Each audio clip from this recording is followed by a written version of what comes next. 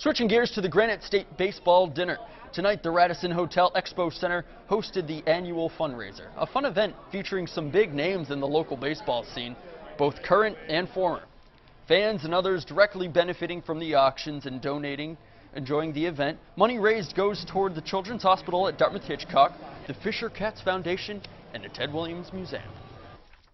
It's always been a great event, raising money for great causes in New Hampshire, and that's what it's all about. It's also a great time to talk about baseball. We all as people want to, help out as much as we possibly can, and whatever I can do to do my part, I'm all for.